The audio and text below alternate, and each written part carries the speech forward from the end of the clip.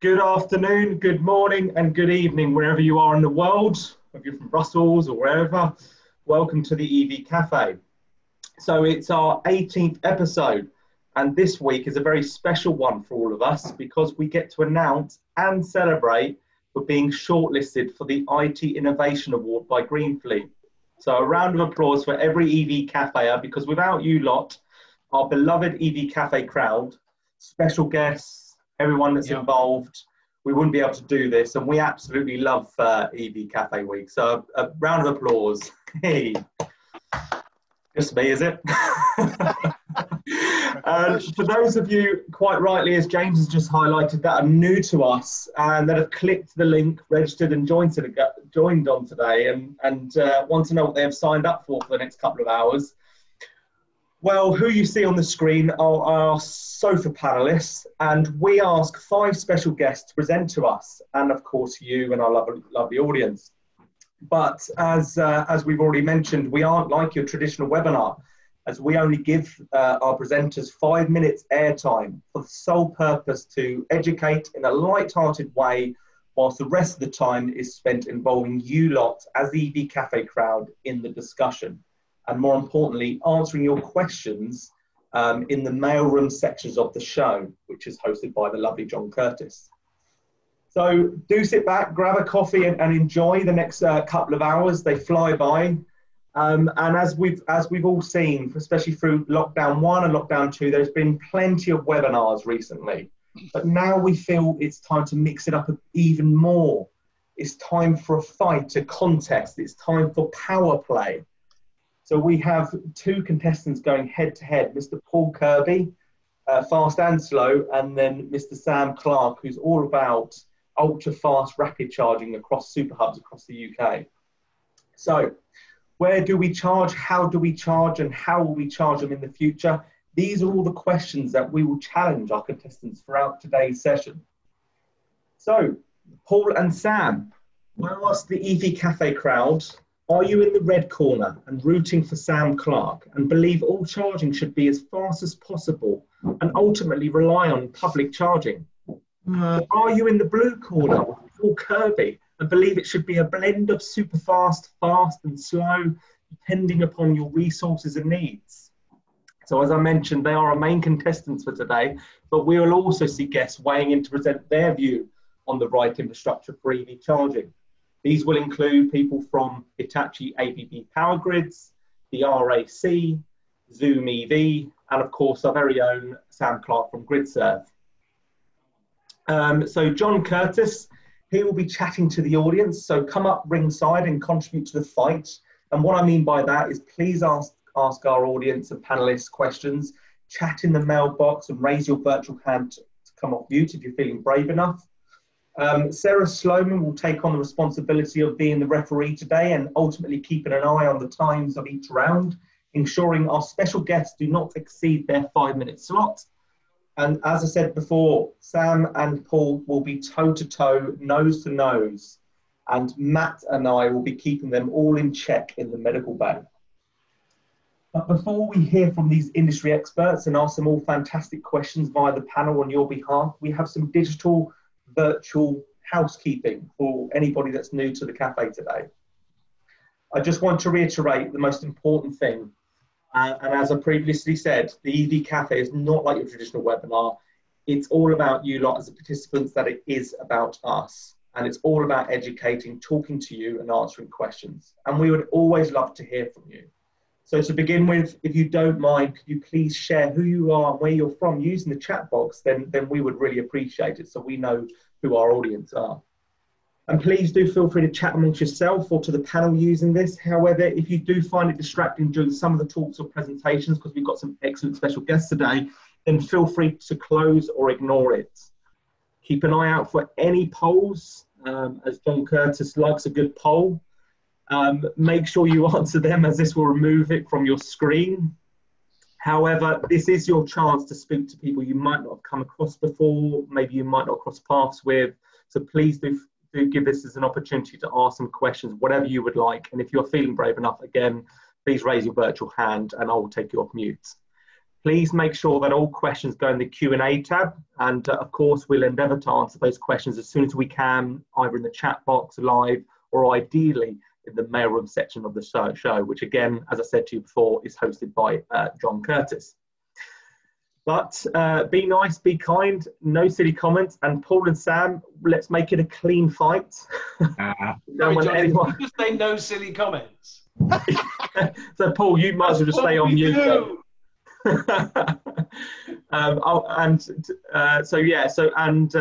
No silly comments from the audience as well. There's John Curtis, who doubles up as cafe security. The final rule, really, and this is for the panel and any special guests joining us today. I just kindly ask that we just raise our hand on camera like so, if you want to talk. This is just simply to avoid crossing over each other, like being back at school, especially when we have a dozen or so on any one time. So let's get down to business. So who are the cafe crew? Hopefully you know who I am by now, but just in case you don't, I'm the head barista of today. My name is Jonny Berry. My day job is working in the fleet sales department for Renault UK, supporting EV adoption any way that I can. And I'm always eager to engage with you lot through EV Cafe, offline, LinkedIn, you name it. And the awesome bunch, the awesome people that are involved in the EV Cafe like me, who help this make this happen every episode, who are otherwise known as the Avengers, are the people that you see on the screen. So would you like to introduce yourselves, guys? Sarah, would you like to start? Oh, why not? Thank you ever so much for that kind introduction. So I'm Sarah Sloman. I work for Foot Anstey, which is a law firm, and I'm in the energy and infrastructure team. So today is proper business. What should we be planning for the future? How do we get our developers to listen to us? What does the end consumer want? And I'm in charge of this very passive-aggressive chalkboard, so I'll be keeping score along the way. And anybody who steps out of line will suffer the wrath of the Slomanator. Paul, you're next on the screen. Why do I always have to follow the articulate and eloquent? You're not really, you're the other end. So not fair. So, I am #VanGeek. I love vans and I celebrate all things electric vans and the transition to electric vans. That's my purpose in life. The company I work for, Vanarama, clues in the name. We are electrifying the fleets out there and trying to help people make good decisions about vehicles, but also about infrastructure. And I also champion, of course, mental health, being a mental health first aid trained person by the wonderful St. John's Ambulance. Thank you to them. And so, you know, many times people have come on the cafe not feeling themselves and gone away feeling a little bit encouraged. Don't be afraid to say, I'm not feeling my best today. You know, Sam, no doubt, is full of anxiety and anxiousness today, you know, coming up against the mighty VanGeek. So do share, please, on a serious note. You know, we're here to support one another. Thanks, Paul. Very important, that is. John. Hello, I'm John Curtis. I'm a Go Ultra Low ambassador. I've been the head of sustainable transport for Scotland, and I am into marketing of all things sustainable. So looking after our resources, looking after each other, which Paul's mentioned, and mental health and all that kind of stuff. And I just want to see a massive punch up today. Thanks, John. Over to you, Sam. Over to me. Good afternoon, everybody. Jonny, you've already teamed me up for a little bit because I don't necessarily agree with completely high power charging, and I shall explain my points on this very clearly later. But I'm reasonably new to electric vehicles. I've only been driving them for 15 years, so and charging them, in fact, throughout that whole time, and also building a company of my own, which ran a huge fleet of electric vehicles. So I am reasonably well known in terms of using electric vehicles. I tell everyone every time I'm introduced this time. But I'm very keen and looking forward to having a debate with my good friend Paul Kirby about what real world looks like. He needs a good education, and looking forward to debating this with you all and seeing where it goes. Lovely. And then last but not least, my northern counterpart, Matthew Kizian. As he said, I'm his northern counterpart. Same as Jonny, but up north. Here to enjoy this and Hopefully have a good day today. I'm looking forward to this fight. I've been looking forward to this one since it was announced. Got ringside seats as well, Matt. So I guess now it's time to get your stopwatch out, referee Sarah Sloman. As the first presenter is actually one of our own, none other than Mr. Paul Kirby. John, I think you should do the honours of introducing Paul. I think you've got this. Ladies and gentlemen, let's get ready to rumble. In the blue corner and weighing in at 3 stone and 1 pound, wet through, it is the legend that is Paul, the Van Geek, Kirby. Dun, dun, dun.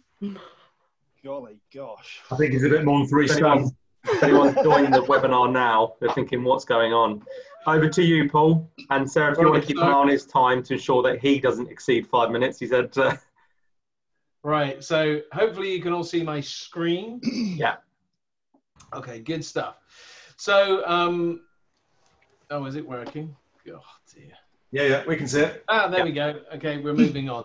So this is the power play with me and Sam discussing our mildly differing views. So, you know, we're in danger of being in violent agreement on many things, but there are some different things. And you know, it is all about the fast and furious versus the slow and steady. And the options today that we've got are the home and workplace, plus destination style forecourts only, which is what Sam Clarke is putting his stake in the ground on. And what I'm suggesting is a wider solution, which, yes, it accepts that forecourts have their place and are very good, but we also want to have that local and, oh gosh, sorry, I've just made the chat box too big, and local and diverse local EVSE infrastructure. Nobody caught me up on EVSE. Gosh, it's Electric Vehicle Supply Equipment is what it stands for. So no acronyms beyond this point, please. So facts to consider. There are 4.1 million vans on the world and 30, or in the UK, and 31.6 million cars. That's 35 million vehicles that we've got to change. They're currently changing at around 2 to 2.5 million vehicles a year, but only a small percentage of those are electric. The average age of a van or car in the UK is sort of slightly higher for vans and slightly lower for cars, but is 7.8 years. So it's quite a lot. They're not young. They're not the spring chickens and highest tech. The fastest growing, according to the RAC, is the vans. The van sector is growing and has grown massively over the last few years and accounts for 16% of the traffic on the road, whilst only accounting for 1 in 10 of the actual numbers. But they're still not in use for around 14 hours a day, where this will become important. Cars are stationary for 95% of their life, according to various studies. And circa 40 to 60% of people, depending on who you listen to, don't have the ability to charge at home. And also it is reported that high-speed charging increases degradation on batteries, potentially, although the evidence on that, I don't have it, but I've heard that. So maybe I'm wrong. So what are the questions? Well, where, when, how will we charge now and in the future? So we've got to do something that is good for today, but also good for tomorrow as well. We can't just do something that solves the problem today because we don't have very many relatively electric vehicles on the market. Do we look at the old way and just repeat it? You know, lots of big charging stations all over the place, or do we take advantage of the fact that we can innovate and transform the way we power our vehicles? We have got to ask the question, how important is speed versus the location and time when we're doing things? We've also got to ask the question, what does innovation look like? What does actually doing something different look like? And also, of course, when we're investing in the big forecourts and all those kinds of things, can we make them sustainable from a business model perspective? But also, you could also say sustainable for people to use and utilize. Is it cost effective for the man on the street, the common man, as I put him earlier? So things against a single solution, the charging speed. Well, you know, a 350 kilowatt charger will power a Taycan for about 5 minutes on its, what is this curve thing? And bear in mind, I'm a layman here. They've got charging curves and bell curves and this curve and that curve. It doesn't charge at 350 kilowatts all the time, nor does a 50 kilowatt charger into a 50 kilowatt vehicle, or a vehicle that's able to receive 50 kilowatts. Also, the cost of charging. Great, thanks, Johnny. Perfectly timed. Get out of the way. Timing, sorry, Paul. Got 30 seconds left, Mr. Kirby. Wow. The TCO model, it doesn't work at 30 pence a kilowatt. It doesn't work at those months because that wipes out the benefit. Journey time to the to and from a single solution, not good. 63 different CASs all over the country, all coming up with different plans.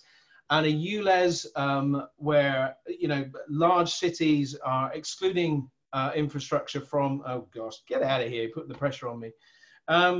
So the solution, charging when all vehicles are not in use, public infrastructure curbside built into new estates. Swindon is a great example of building it into a new estate. Electrified car parks, really? Yes, I spoke to somebody else just this morning that is doing this in London. They are electrifying a whole car park. Park and ride schemes, it makes sense when vehicles are stationary. Rural fast 7 to 22 kilowatt multiple charging units. Electrifying car parks like the one in my mum's home in the village. Yeah. Nobody listens to you, Sam Clarke. Forecourts. Here's your bit, Sam. This is important. Commercial trunking, etc. It's good to be able to charge quickly en route, but vehicles don't accept charge quickly, which is a challenge to the OEMs. New strategic mini networks building up around maybe hotel networks and other things that are doing plug sharing, signpost lighting, and simple signposting, lighting, and simple cost models. The end.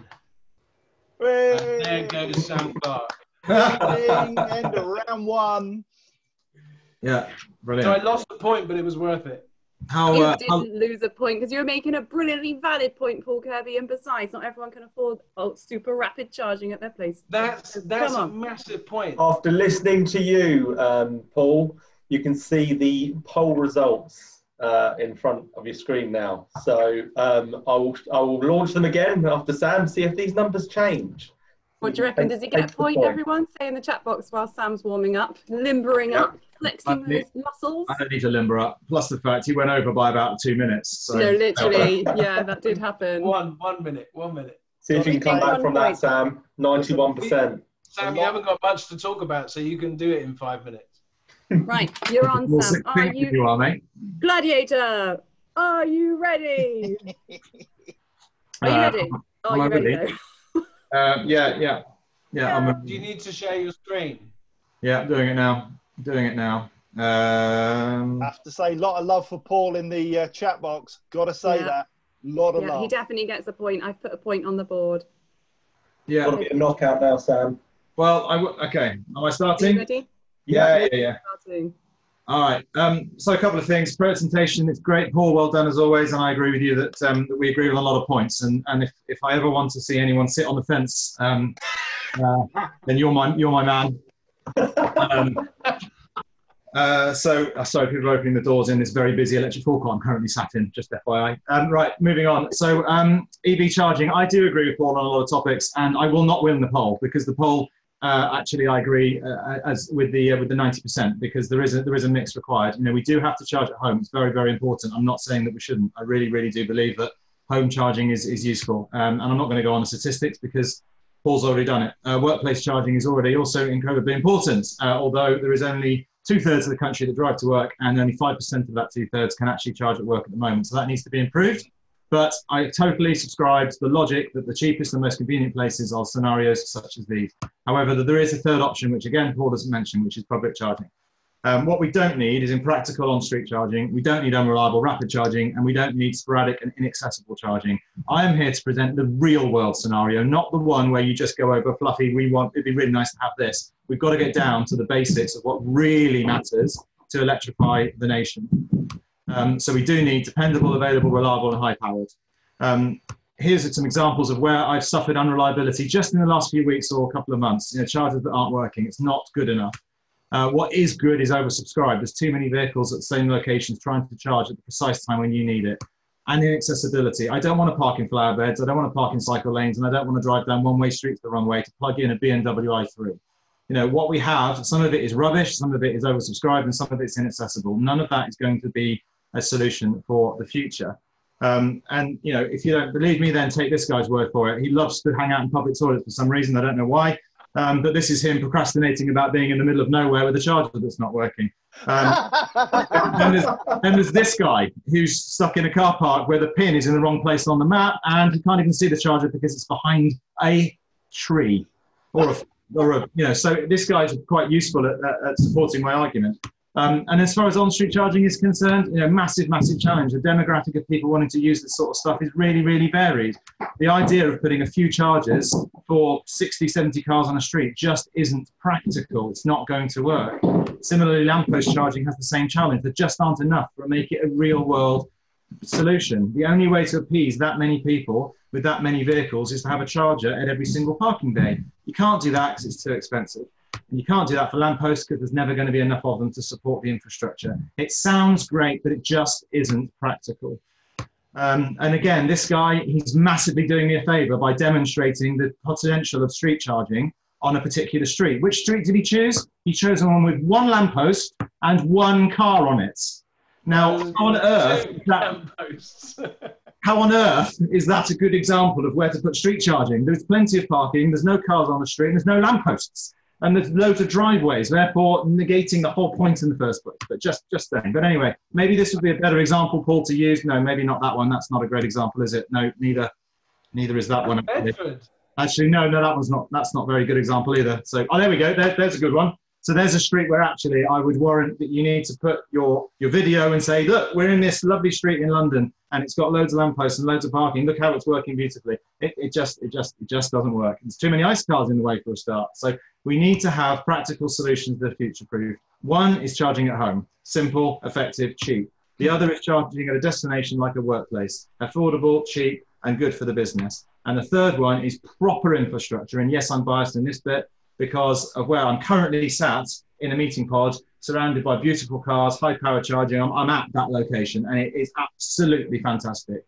This is the kind of thing we need because it solves the problem that equates to a service station and a petrol station solution. Multiple chargers, reliable, fast, and will future-proof. One of Paul's comments was around the cars. Yes, they charge fast and they charge fast today. State of charge curving, charge curves, and the limitations of the vehicles are still there, but every single iteration gets faster and more powerful. So we'll be able to charge quicker and quicker and quicker.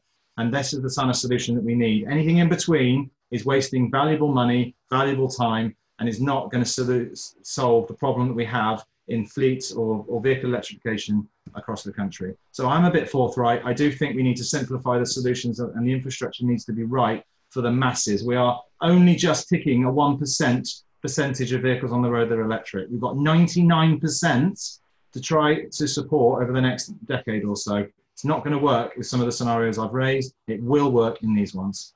And that, I think, is me done. How did I do? Very well. I would like to point out that although GridServe and other rapid charging facilities soon will become available, there is a lag time to meet, and it's very quick to deploy destination charging and low power charging, and affordable too. So I would like to award you a point, one for your beautiful GridServe and wonderful presentation, but also I'm going to say one for the low blows, because man, that made us laugh. Okay, so we're currently at 2-1. So just as a bit of fun, I've launched a poll to say, who do you think won that round out of Sam and Paul? And Sam is taking a bit of a lead at the moment, so I'll leave that running for the next 30 seconds.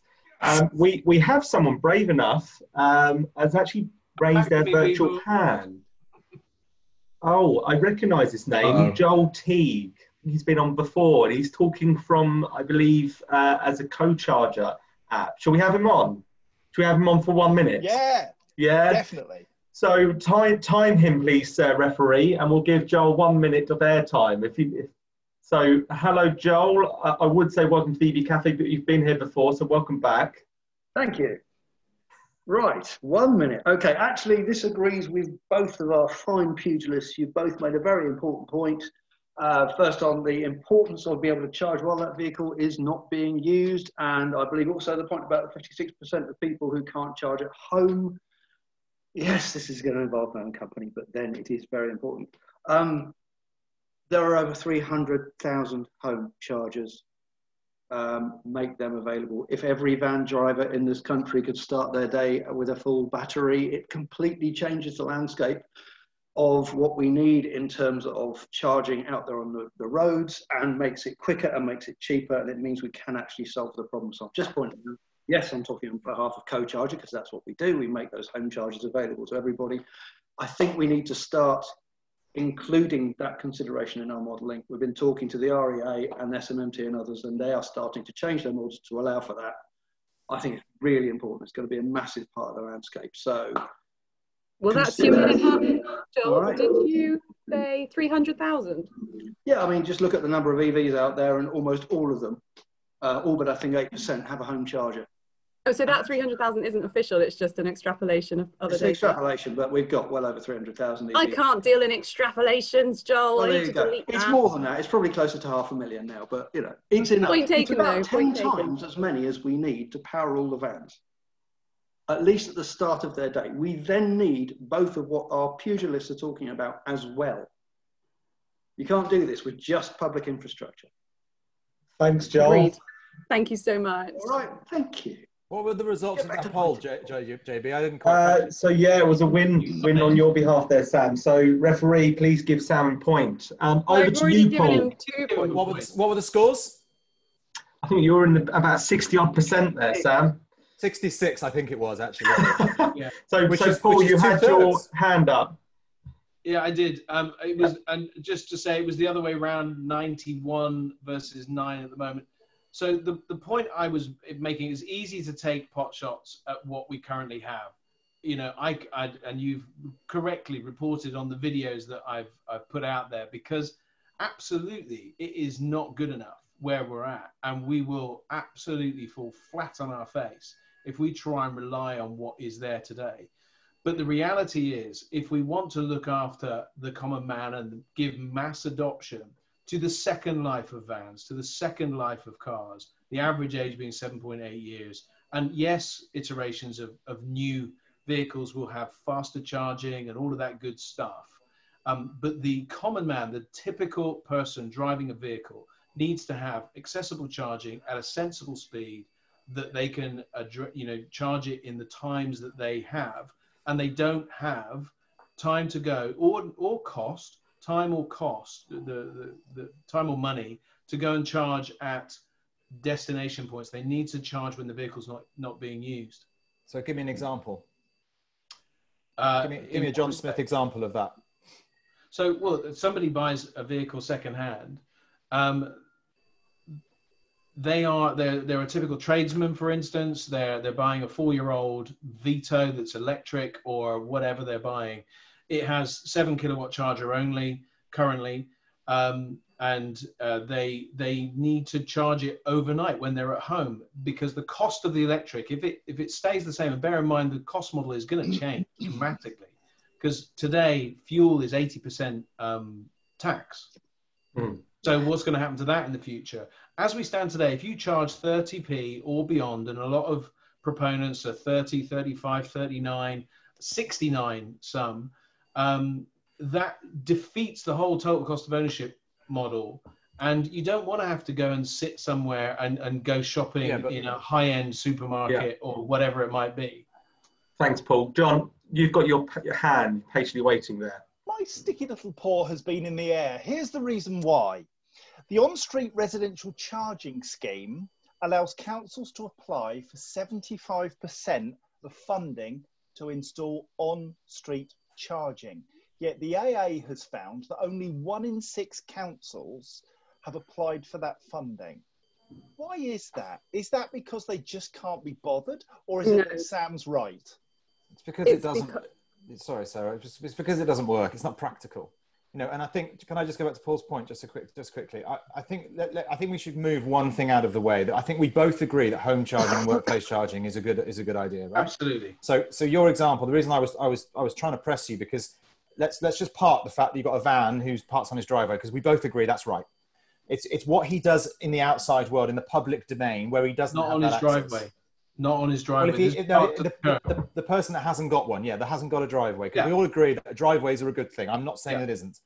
But if he hasn't got a driveway, what's he going to do? And that's the scenario where what we have now doesn't work very well. And if we keep replicating what we have now, that's not going to help the guy with the van. It's just not going to help him, because the other guy with the van is going to want to use the same 50 kilowatt charger tucked behind a hotel. It's just not practical. But the average journey is only 30 miles for these guys. For the guys that are taking the second life of the vehicle and are tradesmen, they're working in their localities and they're often doing around 30 to 50 miles. So one charge will do them 2 or 3 days. All the better to go to a forecourt and do it where they know they can definitely fill up to full, rather than taking a risk of trying to drive around unreliable sporadic charges. That last 20% takes forever. And somebody, it was Shell that reported this morning that they believe that a vehicle can be charged from 0 to 80 in 30 minutes with a 50 kilowatt charger. This is the kind of misinformation that shouldn't be out there. That's not the right way to be promoting these things. And we need a realistic option, which is steady charging overnight. On that note, Paul, about real world stuff, realistic charging times, return of range, and all that kind of stuff. I feel like I need to talk from my own experience and give you some tips that I've learned, not as experienced as Sam Clarke, but I've certainly done. I'm coming up to 7 years driving EVs, but not quite 15 years. But I would like to just give you some top tips of what I think that I've learned over that time, and what you can do if you want to go EV now, rather than what is the best thing to do, but what you can do right now if you want to go EV. So I'm just going to ramble on for 2 minutes. I don't know if you want to time me, Sarah, but I feel like we need to do this. And then I'm going to defend local authorities after you've gone, definitely. Oh, sorry, Sarah, I cut you off. So there is, as you said, Paul, there is a large proportion of people that don't have a drive. So what I say to you, and this is from my own experience of driving a Renault Zoe in the last 12 months as ED50, is do your research, and educate. Because if you think about where you park your car now, maybe you're walking distance to a destination, maybe you visit the gym, maybe you go for a walk and it happens to be next to a rapid charge, it's your favourite walking spot. I would always say just check out ZapMap, work out how much time you need and how much it will cost you as well. It might just encourage you to get some fresh air for a bit and exercise a bit more often. It's not such a bad thing, but it can be done, because I'm just saying from my experience, I've done several thousand miles this year. Not my normal. Obviously with lockdown, usually it's well in excess of 20,000 miles. But the several thousand that I've done, it's actually closer to the average person. And I have plugged into my home charger once in that time. And the reasons being is because I have got short arms and long pockets, and Renault paid for my Polar subscription account. And because I have the range in the Zoe now of 250 odd miles, subject to weather and how I drive it and everything else, I only actually need to plug into a rapid this particular rapid once every 10 or so days. And I always go to this particular spot anyway. It's on the beach and I go for an hour walk. So out of the 10 days that I go for the walk, I only need to plug in once, and there are 2 choices of rapids. So it does actually work for me. And every time I go to the shops, I come back with more range because there's Tesco's around the corner and it's a destination. But I appreciate not everyone is like me, but you could make it work, but it does involve a lot of education at the moment and a real understanding. Whereas if I'm doing a longer journey and I don't drive a Tesla, I drive a Renault Zoe, before any trip, I would say get used to the vehicle, understand that it will do less range than you're normally used to on a longer journey because you're at higher speeds and you can keep the battery faster. If you don't mind going a bit slower and you're keeping eco, you'll certainly get to your destination faster as you'll spend less time on a charge point potentially. Also know how your vehicle reacts in the weather. A lot of people probably bought since the benefit in kind and actually haven't been through the extremes of the weather. So you probably had the best of the range, and you understand that batteries perform differently in colder climates, less efficiently with the electrons. And also understand, as Paul rightly said, realistically, what you can get back on your charger on AC, DC, it doesn't exist anymore half an hour to 80%. Batteries are all over the place in different sizes, cars charge at different rates and everything else. I'm Sorry, the wrong hi. guy for this job. I don't have a big enough. It's like slot you just to ignored deal with it. Sarah. I can't believe it. How rude. Sorry, I get sorry. ignored So all you the have to time. butt in because My I'm job. just in my zone. But what I was going to say is when you're Shut thinking up, Johnny. about that long journey, the Carry on last anyway. thing. Yeah, thanks, Johnny. Thanks, Johnny. Right. Sarah, Yeah. you're next. Can I just have Sarah. 30 seconds? Can I just have 30 you've had seconds? 2.5 minutes. You've had No, 3.5 you've had minutes. 2.5 minutes. Get out of here. 3.5 minutes. You've had 3.5 minutes. All I want to later. say, You can come Everybody back has been later. slamming local authorities about this 75%, and it's really not fair because when that funding came out, it wasn't possible to suddenly conjure up the additional 25. Now, some people have been very clever with that, but people were already on the O-Level pathway, Go Ultra Low West, or had already allocated their funding for capital and revenue projects for the next 3-4 years. So this isn't about don't hate the player, hate the game scenario. This is about the fact that you can't just magic money in local authority, but we need to help people to get there because as much as we love it, or maybe not, on-street charging does have its place if done correctly, if planned well. Look at Brighton and Hove, fantastic project there. London's done some streets well, others, but we have got to get to a point where we're helping people. I know we're playing, I know we're fighting, but it's about helping people. So I've loved it and loving this debate. Let's remind ourselves we're 2-1 here. So let's get back to the agenda and our guest speakers, and maybe we can hear what they've got to say. you've got your hand up, and then over to John just to go to the mailroom section of the show. So, I've got 1 minute of no, I haven't. I've got one comment about your 3.5 minutes, and that is to say that it breaks my heart to disagree with you, Johnny. But your example completely ignores the fact that you are in the 1% market of battery electric vehicle drivers on the road today.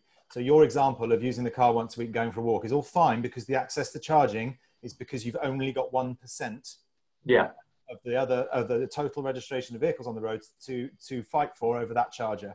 We've only got to tip that scale just a little bit more. And every time you want to do that little top up when you go for a walk, it's not going to happen because somebody else is going to be wanting to use the same charger as you. Exactly. Yeah, but I will say this, one other thing on that, Sam, is that over the 6 years, I didn't have any rapid chargers anywhere immediately local to me. I had the closest one was an Ecotricity to me. So even though there is a slow uptake, so to speak, there's certainly an increase I'm seeing locally, different charges at all different places. So I just hope that rises at the same pace. And it sounds like it is because you're sitting in a grid serve. I am so indeed. It does sound like it is. The most frustrating thing with charging is when it doesn't work. The second most frustrating thing is when you get there and somebody else is there and you've got to wait an hour. That's what's going to happen if we stick single things all over the place. It's great for you today, but won't be any good for you tomorrow. And Craig's going to like frustrating this. thing is it's 3 times the cost of charging at home or at work, and that's the model that needs to change. And it's not going to change with commercial organisations doing it. It is going to change with local authorities doing it. Okay, we're going to have to put a pause on this discussion. It's a very good discussion, but we have to go over to the next special guest. John was going to say something, weren't you, John? No. Okay. If it was mailroom stuff, Okay. Down in the basement. We'll get to the mailroom shortly after our next guest. So, John, would you like to go ahead and make an introduction to James Jean-Louis in your famous fashion? Ladies and gentlemen, we are now joined, lords, ladies and gentlemen, I should say, we are now joined by the wonderful James Jean-Louis. Is that all right? It's pretty good. Thank you. James, are you there? I am indeed, guys. I'm not able to start my video because I think you've blocked my video. But Okay. It's best that way. is that the plan? I'll see if I can sort that, but go ahead, and I'll see if I can sort that in the background. So hi everybody. Yeah, my videos. Okay, I can start my video now. So I can say hi to everyone. Welcome, James. Great to see you all, and great to see. I think it's 223 participants online as I speak. So my name is James Jean-Louis. I'm the Chief Commercial Officer for Zoom EV. My background is actually over 30 years of automotive experience, and particularly in the last 10 years have been dedicated to the electric car sector. Is he frozen for everybody, or was it just me? Oh, I thought it was me. Oh, I'm relieved. Oh, he's back. He's back. James, we lost you. You lost me? Can you hear me? Yeah, you're back again. Yeah, so 2014, I sold my business to ChargeMaster, which, as you all know, No, you've gone, James. Turn the video off, James. Yeah, I'm So going you should go to the mail room. I did say. Yeah.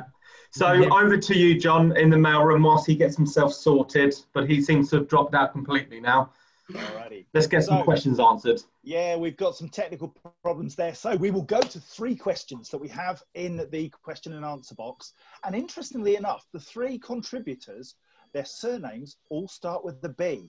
They do. How weird is that? So we've got Paul Barnfather and a question for Sam. And I'm not sure this is directed at you specifically, Sam, but we'll go with it. Why not destination charging? Paul's thinking of things like car parks and retail, not just workplace. What do you think about destination charging? Good thing, bad thing? I think it's probably a good thing. If it's, I would sort of categorize it. It is destination charging, but I would sort of categorize it as opportune charging. You know, the scenario where you're going somewhere you don't go that often, or you don't go too often, and you just have a useful time. The reality of putting large-scale DC into these sort of locations is very difficult. Yeah. The power's not there, that it's far too expensive. I think a longer stretch of perhaps 7 ACs, 7 kilowatt chargers in these sort of scenarios would be quite useful, so that if you're there for a meaningful amount of time, you can add in a meaningful amount of energy on the presumption that it's an economically viable application. So I think there's nothing wrong with that at all. And again, you know, I guess I'm sitting on the fence a little bit now, but I can't see anything wrong with that. But I also struggle with the economic viability. So if it was my pounds and pence as an investor, I'm not sure I'd go down that path, because I wouldn't see a return on investment. So I think operationally it sounds great, and I wouldn't necessarily have an issue with it. But again, I just want to thrash the real world scenario into all of this, whether it be practicality or economic viability. And in this particular case, I'm struggling with the economic viability of the investment in that, but I'm not saying it's a bad idea operationally. Okay, Paul, I'm coming to you. I just want to clarify one thing. AC and DC, just for people who may not know. Sam, can you just give us some clarity around what AC charging is and what DC is, because they're quite different? Sure. So AC stands for alternate current, and DC is direct current. So 2 different types of power flow. The AC stuff is typically slower charging, up to 22 kilowatts, but typically up to 7 kilowatts in the domestic environment. Mostly because it's a single phase, which is another phrase in terms of the amount of energy that comes into the house. So AC is basically slower charging, and DC can be anything from around 25 kilowatts all the way up to 350, which is what the future will need. And what you might have at GridServe, perhaps. I just might be surrounded by 12 of them with another 12 90 kilowatt chargers and another 6 AC chargers and another 6 Tesla superchargers, which is the kind of infrastructure that we need in this country. Just saying. Good to see that you're not pushing that one there, mate. Now, Paul, what have you got to say? Well, I think it's really important, this commercial viability bit. And, you know, we will just say that, you know, people like Lidl's, McDonald's, Costa, Starbucks, all are investing in 125 kilowatt chargers, or having 125 kilowatt chargers at their sites. So, you know, these become more meaningful, and, you know, you can do different things. And I accept fully that, you know, what Sam describes is almost like EV heaven in many, many ways.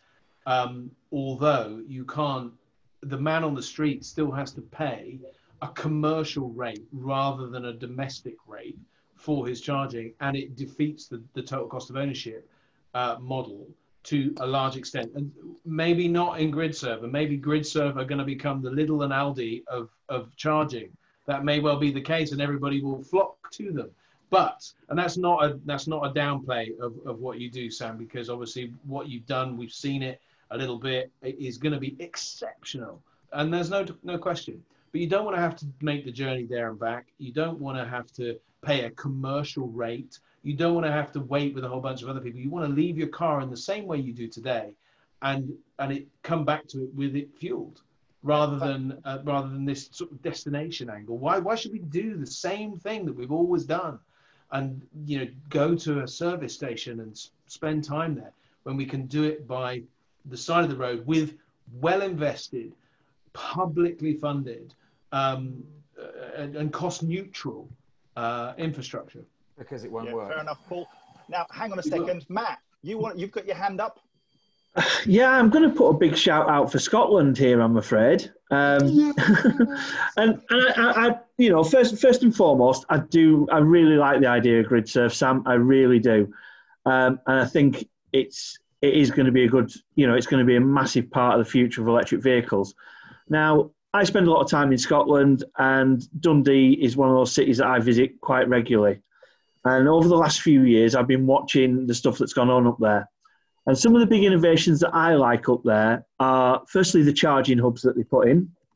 So they put in charging hubs, but they put those in areas of the city where there was a need for regeneration.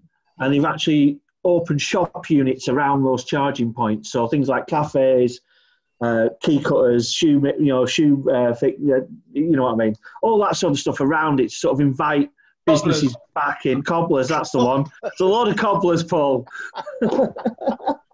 So to increase, the businesses in that, to cause regeneration, and obviously because people have got a dwell time while the car's charging, so having shops there that can benefit from that is great.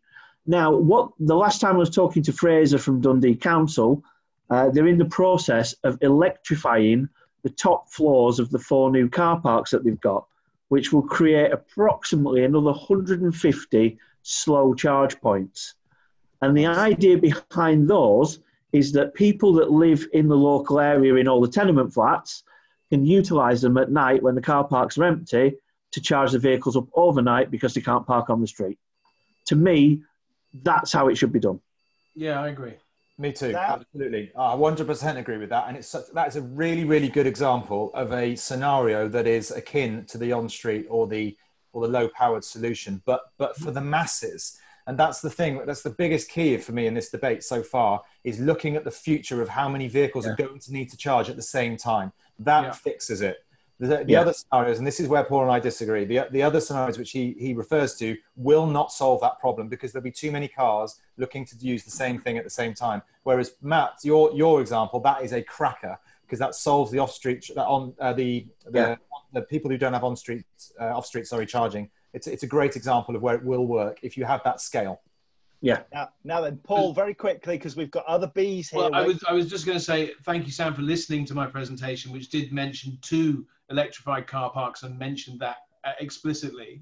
But my point in all of this is it's a blended solution, and the blending of lots of different things to meet the needs of lots of different people. But there are some really great ideas and there's some average ideas. But if we work them together, they will do the job. And electrified car parks is definitely a really good option. So I'll shut up now. Right. So JB, how are we doing time-wise? We are good. We've got maybe time for one or two more questions in the question and answers, but we need snappy answers. Yeah. So we've got Will Burgess, Willem Bartman, and Peter Baker in the Q&A box asking questions. Will Burgess asks, do we ever think there'll be a time when charging can happen as fast as petrol and diesel refueling? What do you think?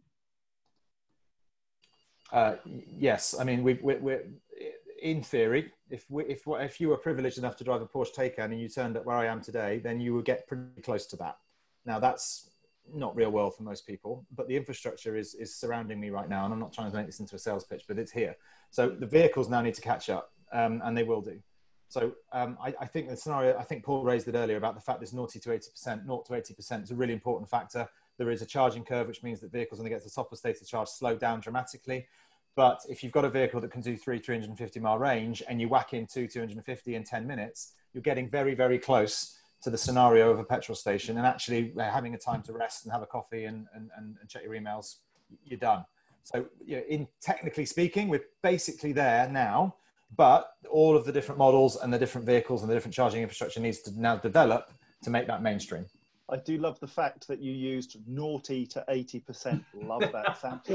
Very naughty. I want to supplement Sam's comment just to say that even before EV charging was a thing at motorway service areas, people would dwell between sort of 13 to 18 minutes, I think was the fact, because the commerciality of it is what they want to, even if you're filling up quickly, they still want you to buy some stuff, so they make you weave your way through. So nothing's changed. It boils down to behavior change every single time. So let's just get people used to this idea first and worry about the highest speed stuff second.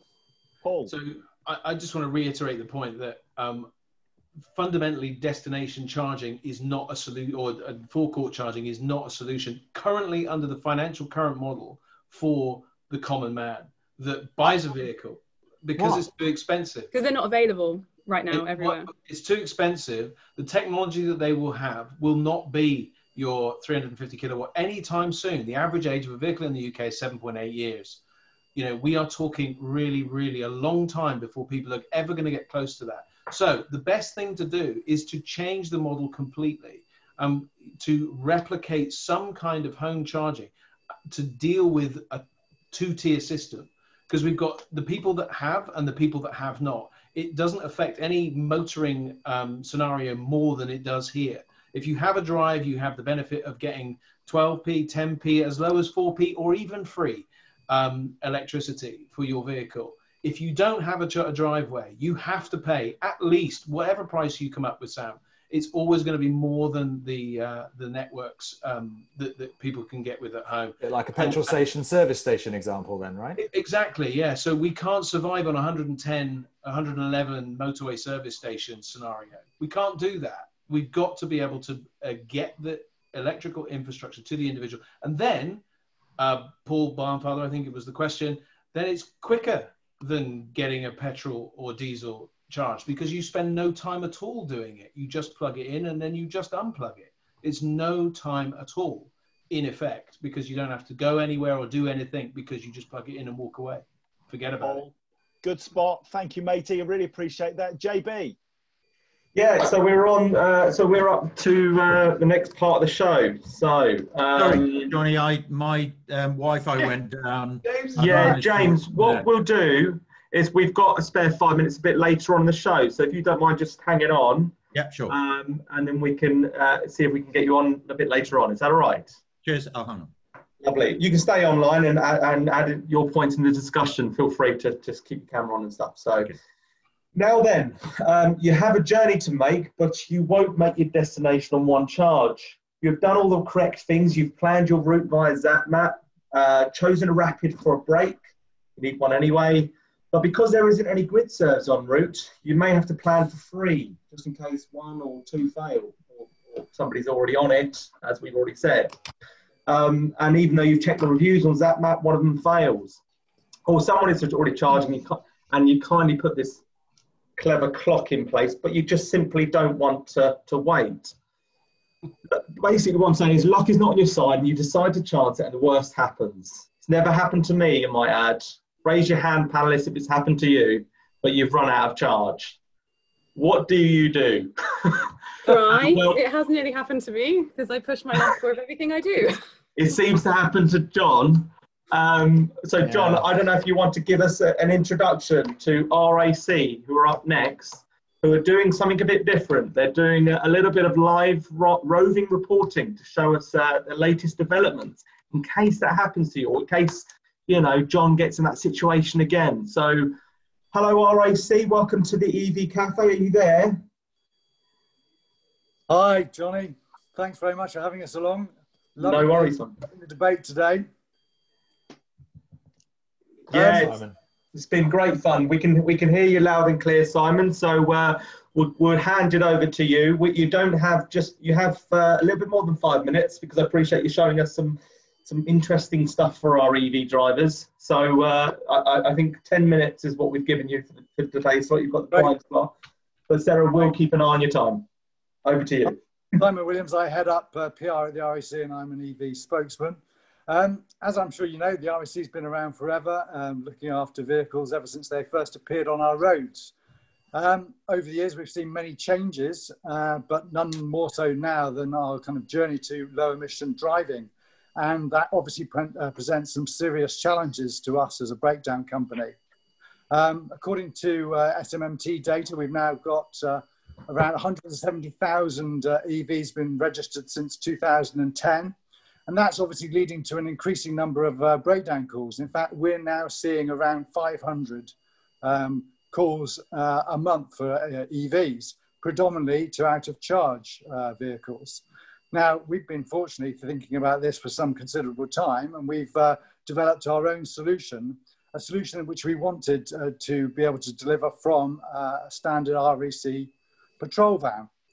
The reason we went down this route was because we felt it was really not practical to flatbed every out-of-charge vehicle to the nearest charge point.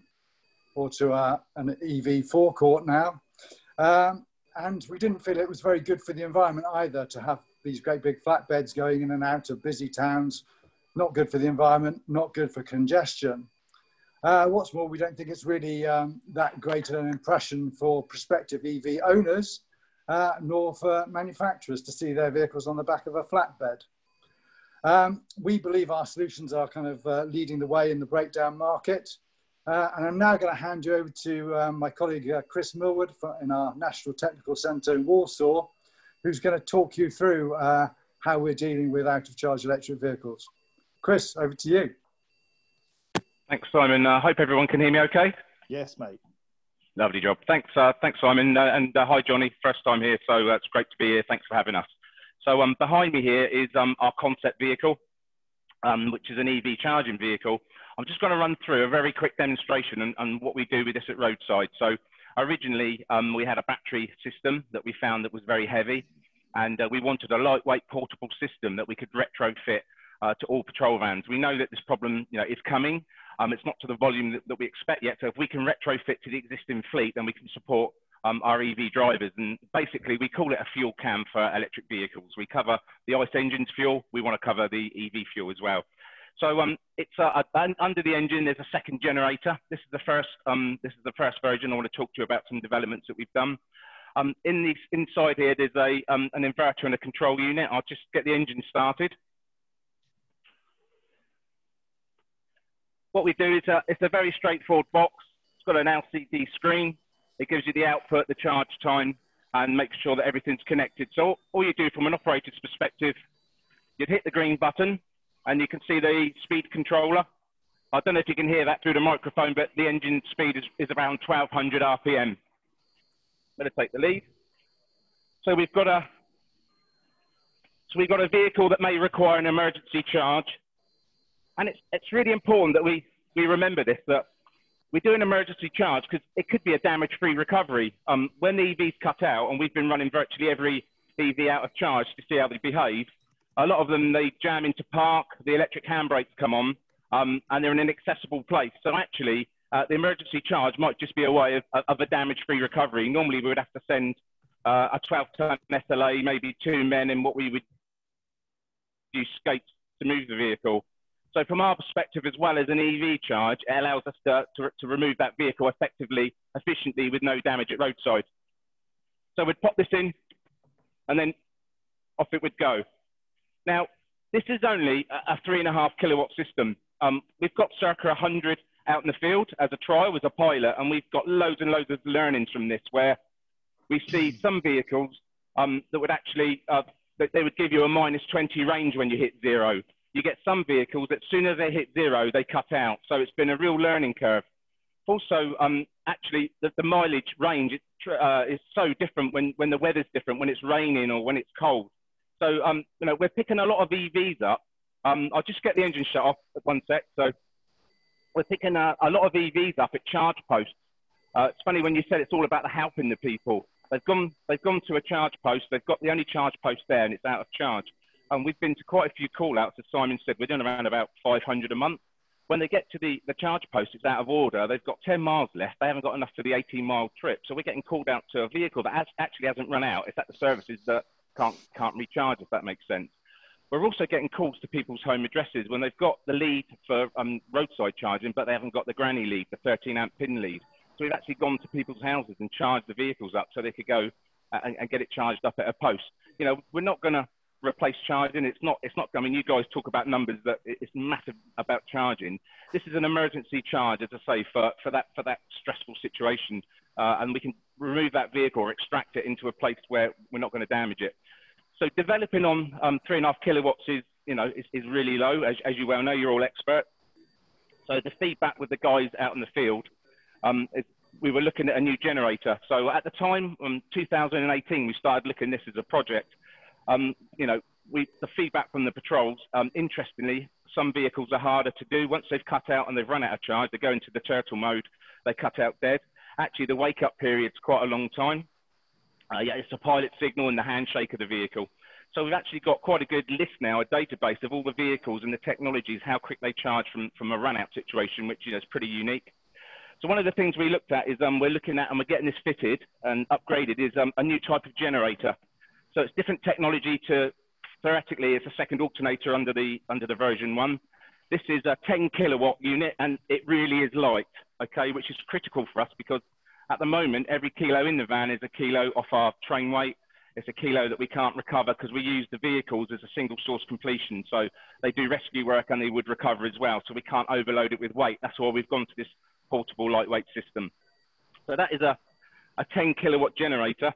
And you could run it at 7.5 kilowatts quite comfortably to get your best out of your AC charging.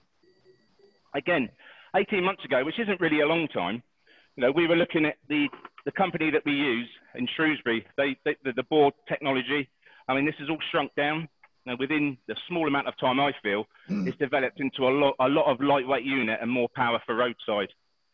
Also, as I said, Simon said, we've got a lot of OEM accounts, and if we can keep electric vehicles off flatbeds, that's got to be good for the brand and electric vehicle drivers. We've got a lot of fleet customers or utility customers that are buying hundreds of EVs, and they're looking at us for some guidance on what they can do. So another thing we're looking at is they've got a lot of workshops. Can we supply them a skid generator that could go in a service van? This is just a crude idea. We want to get a really smaller engine. So if we can shrink that down to half size and put a 10 kilowatt or 7.5 kilowatt, that could sit at the workshop. When they get one of their drivers run out, they could attend themselves with a service van. It's quite a cheap, effective way of doing that. Some of the engines we've been looking at are bio. They could run on plant-based fuels. So actually there's no NOx gases, which is, you know, I know there's a lot of emotion around that in the cities. So I think, you know, from an EV perspective, we're trying to cover off a lot of angles on that. I think at this point, I'll hand you back to Simon. Brilliant. That was fantastic. Thanks for that. Thanks, Chris. I'm happy to take any questions from anyone that has any. Yeah, I just want to say one thing though. I'd just like to point out that if the driver had chosen a Zoe, they would have had a lot more range, so they might not have needed to use the system. I was going to say a Vauxhall Corsa in its normal position on a trailer. I'm sure we'll be seeing you very soon. Obviously, you'll get preferential treatment. Thanks for not using Zoe. It depends on what you drive. Everyone pushes their luck to the absolute limit, whether it's 350 miles or 100 miles. Yeah. Another potential customer for us. So over to the panelists. Do we have any questions for RAC? So they're new to the EV Café. I know we've had Dean Hedger at time to time from the AA, but really interesting to see what you've got there, Simon. I do believe John had his hand up first. We'll go over to John and then Sam. I wonder if the RAC would counter something that's just been put in the chat box. Simon, somebody's just said blatant bannering and, you know, advertising of your services. I don't think that's anything to be ashamed of, do you? You've done some bloody good work there and come up with a solution which is needed. Where's the problem? It might have been Vauxhall. I don't know whether it was about the car we showed or RAC. No idea. Yeah, I mean, every electric vehicle is going to run out from time to time because that's down to the user, as we're hearing quite a lot of today. We're just moving with the times. Clearly, we're moving towards low emission driving, and that's you'd like to going to be electric. And we, as a breakdown organisation, need to be there to look after our customers and to make sure that we can help them complete their journeys. It's just the way things are going.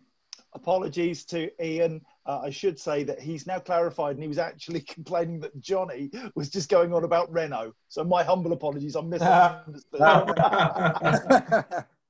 I must say we are not partisan or linked to any company as such. We are celebrating the collaboration and transformation of electric vehicles and the support that is required. Cool. Oh, Sam. I had a question. Hi, Simon. Fantastic, by the way. Great presentation. And it's really cool to see it in the flesh like that as well, and seeing how all the bits and stuff goes together. It's great. One question I had for you is, I think, and please nobody or somebody may well correct me on this, but I think it's the Rivian pickup truck in the States that can charge while it's being towed. Yeah. Which sounds to me like a really good idea. Do you think that the solution, not your solution necessarily, but do you think the future of recovery might be utilizing what's already there technologically in terms of towing the vehicle for a duration of time in order to recharge it to a meaningful amount so that it can go about its journey? That sounds fantastic. And, you know, we're really keen to look at everything we've been innovating, for years. And we would love, at the moment, this, as you probably realise, is working from a Euro 6 diesel van, which is, clearly, has to change going forwards. But, we've been looking at trying to kind of find an EV van that has the towing capacity that we need as the RAC. And as yet, there isn't anything around. I think Chris, who was just presenting, was trying one the other week and ended up having to do a 5-mile walk home because it didn't quite make it for him. Just to clarify, Simon, I wasn't referencing the fact that you need to have an electric vehicle to tow just now, because I know how challenging that might be. But the ability to sort of is the solution likely to be towing vehicles, do you think, that then charge whilst you're towing them? Yeah, and that would be fantastic. I mean, we'd be more than happy to, or we'd love to talk to the manufacturer concerned. We're looking at everything. Obviously, at the moment, we're looking after a massive base of people who are predominantly in ICE vehicles. So we've also got, in the back of that vehicle you saw earlier, our rapid deployment trailer, which we've had for many years, which we developed initially. We've now modified that. So we have 2 extra wheels, we can a dolly, if you like. We can lift all 4 wheels of a stricken vehicle up. Obviously, this has been more important due to the SUVs we have now, but also electric vehicles that can't necessarily be towed on 2 wheels. So if we can't charge them, we can still move them without them having to wait for a flatbed to come along and pick them up, because obviously that's got to be better from a customer's point of view, because they don't have to wait as long, because the patrol can resolve it from the back of the van. So we're looking at everything we possibly can, and if there's another solution which involves kind of towing somebody and charging them up at the same time, that would be amazing. John, over to you. Simon, a very quick one. When we had the AA along, Dean Hedger suggested that they had something in the region, forgive me if I've got this wrong, but it was something in the region of 300 breakdowns, if you like, of electric vehicles a year. And you're talking about 500 a month. Now, we've heard many times on the EV Café of how reliable electric vehicles are. Is 500 a month the right figure? Absolutely. We clearly work with Renault and Nissan, the Leaf and the Zoes.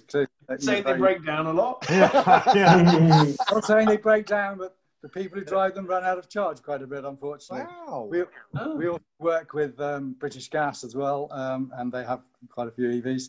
But of course, the problems are still going to be, from a breakdown point of view, our number one problems are now batteries and punctures. Batteries being 12-volt batteries rather than... as Chris will... And the 12-volt auxiliary batteries. Yeah, the 12-volt auxiliary batteries. Yeah, we're seeing a lot of that with EVs as well. It's still a high failure rate on them. And just so that people understand that, that's the battery that is the traditional battery, sits under the bonnet and powers your windscreen wipers, your radio, that kind of internal stuff. It's not what drives you along. That doesn't cause the problem. No, but obviously, Chris, I don't know if you'd like to say that, but obviously the 12-volt battery is key for starting the vehicle in many instances. Yeah, so that's still going to be a problem for the future. Quite. Yeah, SLL, standard flooded batteries or AGM ESBs, they're still going to be about on this system for many years, I should think. Excellent. James, over to you, and then we're going to do some mailroom, because we seem to have 15 questions still in the Q&A. So over to you, James. Okay, yeah, hi, thanks for that information on the RAC. We're hearing a lot of press about the smart motorways. I'm guessing the point you made about having this 4-wheel bogie would support that, but I guess if somebody in an EV, for whatever reason, if they've been stuck or diverted and they end up running out of energy on a motorway, if it's a smart motorway, I guess you've really got to get them off the motorway rather than try and recharge them on a live lane, or what was a live lane. Yeah, I mean, obviously the process for smart motorways is tricky. The issue with electric vehicles from our point of view is coasting, because at the moment, if you break down on a smart motorway, you're going to be, your place of safety is the emergency refuge area. Those at the moment are up to 2.5 kilometres apart. When they were first, smart motorways first came into being on the M42 in the West Midlands, they were every 500 to 800 metres apart. So that gave you a good chance of reaching one. Particularly if you're in an EV, but obviously that wasn't the case then. Now, without hard shoulders, you're in a sticky situation, whether you're in a conventional vehicle or an electric vehicle. We can't attend in a live lane. We can attend in those emergency refuge areas. We wouldn't charge you there and then. I think we would probably get you off to a place safe, to a service area where you could actually charge properly. We've had serious issues. We've given evidence to the Transport Select Committee about smart motorways. We want to see stop vehicle detection technology introduced. So there is a chance, but of course, we also have issues with the spacing of the gantry signs, because if you don't know the lane is closed with the red X, then that is no use at all, because a vehicle could come ploughing into the back of you if you're broken down in lane 1 on a smart motorway. So there are all kinds of issues with smart motorways, particularly, I would say, if you're in an electric vehicle at the moment. Yeah, okay. Excellent, thank you. So, John, should we do some Q&A in the mailroom? I just want to highlight a few points from that discussion, actually. So the first one is, yeah, Paul is right. We are a place for impartiality, but I am still able to love my Zoe. In terms of the figures, it did look a bit on the bad side. I guess being a partner with the Alliance, of whom really released the products 10 years ago, you're likely to have a little bit more data than others, and especially maybe on older generation of product, you're maybe seeing that as well. So that's where the figures are coming from. But John, I am conscious that we don't have that much time before the next guest speaker, and we've got 17 outstanding questions. So do you reckon we could give that some time? Is that right? Rapid fire, please, guys. Come on. Exactly. So we've just got to get on with it. Simon, will the cost be greater for RAC membership with electric vehicle breakdown, or is it staying the same? At the moment, it's the same. I think, as we've talked about, we don't have the actual kind of cut through. The share of electric vehicles is still pretty small. Things might change going forwards, but at the moment, it's part of your RAC membership. And somebody else, Paul Barnfather, Simon, has asked, have you looked at portable battery packs to jump charge a dead EV? Yeah, we started with that, but there's a massive problem with. Simon, yeah. Sorry, Simon, yeah, we started off with that, but it was the technology at the time. It's nothing to say that we could always look at for in the future, but it was just too heavy. As we say, we multi-purpose the vehicles. It was just they were too heavy for the van. Yeah, every RAC patrol van has 500 parts and tools on board. So if you start adding extra weight from a big battery pack, that's not going to work for us. And obviously, we've got a really lightweight mobile solution at the moment. Yeah, and speaking of weight, Tony Shorthouse asks, is there a realistic limit on the size of EV to charge roadside? Chris, that's probably one for you. Well, it's just the length of time. So, I mean, we've never, to be fair, the only vehicle at the moment that we've not tested is the Tesla. So most of the other ones we have. So, yeah, obviously it's a kilowatt of the battery takes the time. So, and it is only an emergency charge. And as Simon said, that's what we have the all wheels up for as well. So if we were in a situation that we couldn't charge it, then we would recover it anyway. Thank you, mate. Ian Muller, bless him. I owe him this one because I misquoted him earlier. How many of the 500 breakdowns are not for running out of charge? Do you know? I personally don't. Chris and James? No. There's on them charge ones as well. Is auxiliary batteries as well. So we do split that between auxiliary. So, it's around about probably 50-50 really, auxiliary batteries against high voltage batteries being out of charge. And there's obviously condemned batteries in that as well from the 12-volt battery. Right, perfect. Non-serviceable. Can you see a time when an EV van with charger rescues a stranded EV? So it's a similar question, isn't it, really? We'd love to be in that situation. And we've as I say, we're testing EV vans. There's 3 vans we've tested so far. It's just at the moment, as Simon said, it's the range and the towing capability is our challenge. We're looking at an electric EV flatbed as well. So, we like to think, we're pretty move at quite a rate of knots. We're trying to, we like to think that would happen. Yes, definitely. That's our ambition. Simon, was it an easy thing to get the RAC to sign up to EVs and to be as supportive as you are? Because the AA have said, for some time, yeah, we're in. We see that there's this move. Was it a battle within the RAC, or was it relatively straightforward for you? Not at all. I mean, Chris and the team, James Gibson, our head of technical, they just love taking on these challenges and finding solutions. We've just, that's what we do. That's our kind of reason for being in the technical department, to kind of find the best solutions for our drivers. You know, we were the first to come up with the multi-fit wheel. Obviously, you have lots of vehicles now with don't carry spares. We found a solution to that. We developed the rapid deployment trailer. We've now extended that to work with this all wheels up recovery system. We just love a technical challenge, and we will always find a solution for our customers. Do you think that wireless charging's got any place in this, or is that going to be so problematic in putting it into the roads that it's never going to happen?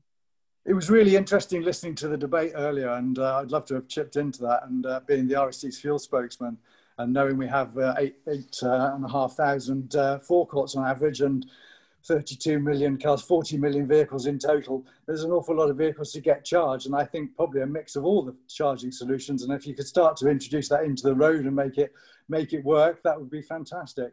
We've also surveyed, we carry out a major study every year called the RSC Report on Motoring. We surveyed 3,000 drivers this year, and people want to see the average range of an electric vehicle get up to 375 miles before they're prepared to kind of get into the market and go and get one. But obviously the biggest hurdle of all is the price, and people are seriously put off by the price at the moment. And we also need to see them filtering through to the second-hand market, because we know around, I think, 8 million vehicles are sold every year in terms of second-hand, and most of those are sold used, as I recall. Yeah, that's helpful. Sam, you wanted to say something? You're on mute, you muppet. Sorry, I had Bill. Take a point off for that. Yeah, you need me to take some points off, mate. I think. Oh no, don't do that. No, it's a very quick point on induction charging. I think that we just need to differentiate between dynamic and static. So static being something where it's parked on your driveway and charging, which I think will have its place probably in a few years from now. Dynamic is much, much harder in terms of charging on motorways, etc. That is many years away, but I think it's useful just to differentiate between the two as we start to understand new ways of charging that might occur over the next few years. That's very helpful, mate. Thank you. Now, we've done 10 questions. We've got 15 still in the box. JB, how are we doing? I reckon we've got a few more minutes. So can we get a few more questions? Yes, we can. Sorry, Paul. Just one, because Simon just spoke. He mentioned one of the biggest barriers to adoption is that sort of range, that 375. I would counter that I think education is the biggest, one of the key barriers to adoption, which is kind of why we exist, because people need to realize they don't need 375 miles for most of it's an occasional need. People can charge on the hoof or at home, and they fill up every night. And a typical ICE vehicle doesn't fill up every night. It doesn't fill up, at the side of the road or on a forecourt. I mean, it does on a forecourt, but we need to look to change the model, not reinvent. We don't need big 375-mile batteries. Otherwise, we'd be seeing them in the van market. The van market does, in some cases, need the bigger batteries, but cars certainly don't for the majority. And I think we just need to help people understand that there is a different way of doing things, not doing the same thing on a different, drivetrain. Fair enough. That's me, done. Sam, John Taylor from Duran Duran, it seems. Will we see destination and forecourt chargers use a time of use pricing like Octopus Agile? So essentially, if you pitch up at 3 o'clock in the morning when nobody else is charging, will you get it cheaper than if you do it at 5 o'clock in the evening? Yeah, okay. So we certainly, the business itself has many revenue streams. One of those is battery storage. We've got a 5 megawatt battery on site here. So we'll be using time of use to trade with the grid ourselves on that side. On the side of the customer, it will be a straight pence per kilowatt as it is for everybody else for a little while yet. But I think that in the fullness of time, it stands to reason that there will be more varied pricing during different times of day. Yes, I think that will happen. But again, it's quite a complicated exercise to do that and to keep it fair to the customer as well. So I think it's something that probably will come in the fullness of time, but again, not in the near future for us or anybody else for that matter, I suspect. Okay, thank you.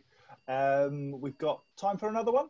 I think we'll hold fire. I think it's a time for our next guest speaker. So we'll come back to that very shortly. John, if that's okay. Thank you all. James, we will hear from you. We'll hear from the next. James. Next, we'll shoehorn you in at the towards the end. Okay, thanks. And I'll just do a very quick. I won't do the 5 minutes, but there's a couple of points I did want to make about real life charging as somebody that does real life charging. So thanks, Jonny. James, maybe what we'll do is it's time to welcome Neil Durno from Hitachi ABB Power Grids. But maybe straight after Neil, you could go then. So then we have sort of 5 minutes from Neil, and then however long you need, but maximum 5 minutes, James, from you afterwards. Is that okay? Yep, perfect. Thanks. And then we'll ask all of our special guests to come on camera, and we'll fire out those answers to all those questions. All right, over to you, Neil. Welcome to the EV Cafe. Thank you. Am I coming through loud and clear? Yeah. Yes, you certainly are, but we can't see you. That's probably the best thing. Well, look, here, that's me there. See me coming in? I've got you back. I can see you. Yeah, so it's me. I've got my RAC coloured vest on, or gilet, as the modern parlance would go. Delighted to be here. Wow, what fascinating debate already. Been a really good session. So, but let's talk power plays, right? So, when I think power plays, as a cricket fan, I very much think, okay, I'm going to have a short period where things are going to get really intense. So maybe that doesn't work. I then did a little bit of digging around and thought, what else is a power play? And there's lots of books and films, but they like blowing up cars and stuff. And I thought, well, that doesn't work. I then started finding some little bit more exciting stuff around some nice racy little numbers, which were power plays. I spent a little bit too much time, and I found a Jilly Cooper book, which was just a little bit too racy, called Power Play. But I think this probably is what makes me think most about where we are in terms of a power play. So it is the sort of sports analogy still, but there's so many options, right? There's so many things that might happen, that could happen, that should happen. And so I guess it's about striking the balance, okay? And in the interests of winning. And then I'll talk about who decides and who wins and stuff like that. But I don't know if we recognise that fella. I was just doing a casual trawl around. Is that Jonny? I don't know. Is that Jonny? No, it's not. All right. Okay. All right, Ginger. He looks happier. It was marvellous for my life. He's smiling. That's how we know it and him. Yeah. Exactly. The trouble is, both you guys look the same. So just a little bit of wordplay, if you will, right, to help us get into this. So are we talking about supermarket demand side, or are we talking about supermarket supply side? Are we talking about driveway, or are we talking about highway? And then, you know, that's probably, we're starting to think about these larger sites where there's lots and lots of dual chargers coming through. But equally, you know, we've got this whole scenario where we've got lots and lots of individual requirements. At one end, we've got the forecourt people. So is it my way or is it forecourts? We've then got the whole smart charging piece. And I'm going to highlight Angela Merkel and this smart e-vehicle here as a warning, I guess, to us all, that this could go wrong in a number of ways if we're not smart. Okay, because we could either get left with very poor facilities dotted around in a very uncoordinated way, or we could have very smart facilities, but all too centralized and not actually servicing the market. And that debate has been played out, right, in terms of the stuff we've already been discussing today. So these are very real world scenarios from the current activities of striking the balance. When it comes to sort of who decides and who wins, you know, we decide, right?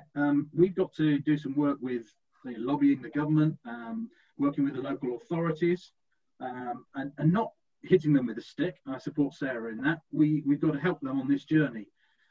So those of us that are, I guess, a bit more genned up, doing things like we're doing today, which is actually about levelling up the knowledge for more people. The beautiful opportunity that we've got is really not to think about replicating petrol stations. And so a number of the things that we've gone through now really make me think about how we bring a more of a systems thinking perspective to this. And we actually create infrastructure that supports how we can power zero emission vehicles, not how quickly do we get to replicate how we fuel ICE vehicles. So my world with Hitachi ABB is actually in the large scale power demands. Okay, so we talk about these things. We talk about powering bus depots. We talk about powering trains, light rail, but also we talk about the energy network system and the power that goes around the country, which is probably more going to service the likes of the Sam's grid serve model and the strategic road network and the motorway service areas. And then I get really geeky and excited to talk about seaports and airports. But all of those places represent key interaction points in energy and transport, where the requirements are so big that actually, if we do these things, it could stop us from getting on with stuff that's more domestic and SME. So actually, striking the balance is important because we need to do both, right? We can't do one or the other.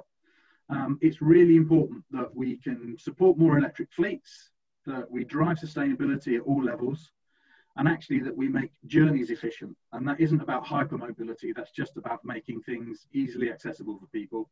And you know what, actually making transport and traveling nicer. And so there's a number of things we need to do less of in there, clearly. But this is where sort of I come from in terms of driving the larger scale side of the equation and making sure it's done in concert with what we need to do at the private and smaller fleet level as well. So hopefully that makes a lot of sense, because we can't see these two things as conflicting. All right, I know we've talked about the power play today and set them up against each other, but they're not, right? The competition is two things. The competition is the OEMs going to other markets that have got their act together and have a better infrastructure than we do. Don't want that. And the other competition is congestion, pollution, low health outcomes, and climate catastrophe. And we don't want that. All right. So when we talk about what we're competing with, let's not pit ourselves against each other from a high power versus small power charging scenario. This is the corporate piece. We do a lot of stuff in terms of technical solutions, and we have a lot of education and outreach work going on. And the one I want to highlight is just that with the likes of Hitachi, Pivot, for ANSTI, National Grid, and the UK Major Port Group, we're talking about Tomorrow Is Now on the 24th of November, addressing many of these issues, but from a lot of different standpoints. Well, I'm just doing it in a really passive-aggressive way. You've had 6 minutes, but it looks like we're at the end anyway. And the Hitachi power grids was good. We've got to hear about that 24th November. We're at the end. So hopefully that made some sense. Hopefully that reinforces what we've already talked a lot about. And hopefully it was palatable. It was really good. What on, Neil? Good work. Excellent. Thanks for that, Neil. James, you're up. Yeah, thanks, guys. Apologies for earlier. My power went off. My Wi-Fi didn't restart. And as I was about to start, somebody decided to cut the hedges with a power trimmer right outside my office. So it was probably just load balancing. Wow, are you saying that the UK isn't ready for the technological revolution by any chance? Yeah. So it's great. It's great to be back on EV Café, and it's been, I've been obviously listening to everything, and I think there's a real. I mean, I'm coming at this from what we're calling a real life thing as an EV driver. I mean, I don't know how far you heard me, because I saw the screen freeze and then I dropped off. But having been in the industry for 10 years, from 2014 to 2019, I was actually part of BP Chargemaster team. And as everyone knows, BP Chargemaster run the Polar network. And that's currently the largest public charging network in the UK, with over 7,500 public charge points. But I'm Chief Commercial Officer for Zoom, and Zoom is all about e-mobility as a service, and we're all about EV drivers and making sure that the EV driver has everything they need to have a great experience of their EV. So we focused on what the driver needs, and part of what we do is we call it an EV driver benefits bundle. And what's key for that is offering choice. This is how we see it, and what's really successful for us, offering flexibility. And what's really important is saving an EV driver money. So that's where we come from a business point of view, but from a real life point of view, you know, I'm taking my Zoom hat off and I'm putting my EV driver hat on. And I think the key things to say is that, listening to everything this morning, what's really important for everybody is there isn't a one size fits all for the now, because we're talking about here, now, and what's the future. It has to be a blended solution, I think, is the best thing. And I don't know what I missed while I was offline, but I really see this as a blended solution. And I'll take my own family as an example. I've got 3 children, grown-up children, and as a family, between us, we've actually got 5 plug-in vehicles, 3 of which are electric and of course plug-in hybrid.